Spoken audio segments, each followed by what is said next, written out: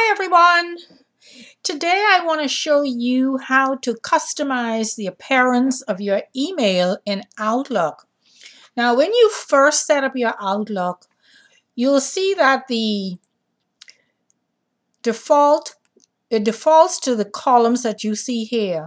And these are important, reminder, icon, attachment, from, subject, received, size, categories, and flag.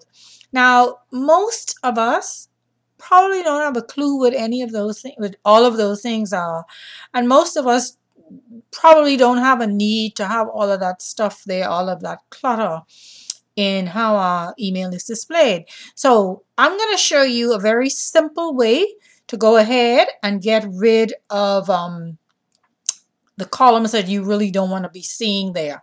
So the first thing we want to do is click on Tools up here at the top left. Then we want to find Organize, and we're going to click on that. You see that you can do quite a few things here, but for the purpose of this demonstration, we want to click on Using Views. And again, you see that Outlook gives you several different options. But remember, our purpose is to customize. So we want to go over here to the right where it says Customize Current View. And let's click on that. Now, in this pop-up box, remember these columns that we just talked about, importance reminder. Those are the columns that you see listed there next to the fields. So let's click on Fields. And there you have the list of the columns that are currently being displayed in your email. So what we want to do is we want to get rid of the ones that we really have no use for. Now there are two ways that you can delete these columns. The first way is to just double click and you'll see that it disappears. And the second way is you can highlight it and click remove. But because I like quick and easy, I'm just going to double click, and there I've gotten rid of the ones that I don't want to see. Now, if you look to the left, this is the list of all of the columns that are available. And so you can go ahead and add some, or you can just leave what you have there and carry on. But I like to add sent and to, because I like to know when it was sent and who it was sent to. So, and then if you look now, we've added those two columns. Now what we want to do is we want to customize how they appear, the order in which they appear in the email. So I want to put attachment here at the end, and I like to keep that particular field so that when at a glance, I could see if something has an attachment or not. Especially if I'm expecting an email from somebody that should include an attachment, I can see at a glance that it arrived and it does include the attachment.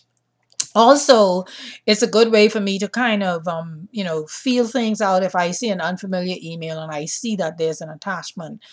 Okay, so I want to go ahead now. I like from to be first, and then I like to know who they sent it to. And the reason this is important, because sometimes when you want to do sorting in your email, you might want to sort your email by something that was sent, say, to your assistant and you were copied on, or to your boss and you were copied on, or to other people, and you want to sort by that column to see things that were sent directly to you, or where you were the first person in the list. And then the next important thing for me is the subject. Of course, we want to know what the email is about. And I'd also like to know when I received it. But what I'm going to do is put sent over here, because I like to know who it came from, who it was sent to, and when it was sent. And then, of course, the subject, when I received it, and if there's any attachment. So that's what I like to see. And again, you can move these things around. You highlight it and you could click on this and it moves it, or it moves it down. Or just what I did here, you can drag them. You just hold your mouse down and just drag on them and they'll move to wherever you want. So once you've removed the ones you don't want, you've added the ones you want, and you've sorted it in the order you like, then you're ready to click OK.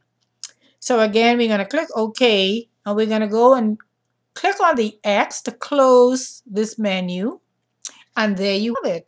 Now you can see that The clutter is gone, and only the columns that I want, that I selected, are available. There's the from, the to, the sent, the subject, received, and the attachment.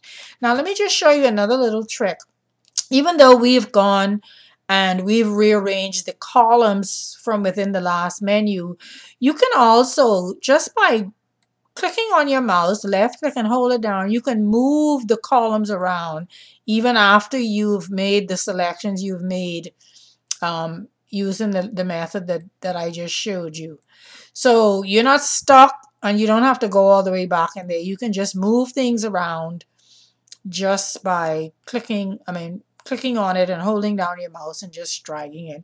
So there you have it, a quick and easy way to customize the way your email appears.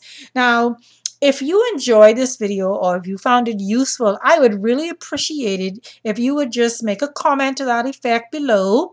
And if there's anything else regarding Outlook that you would like to hear me share, please feel free to make an indication. And for that matter, anything else as it relates to the tools that you use, the applications that you use on your computer, or anything related to your online business, just leave me a note and tell me, you're looking for some more information, and I'd be more than happy to steer you in the direction of where you can find that information.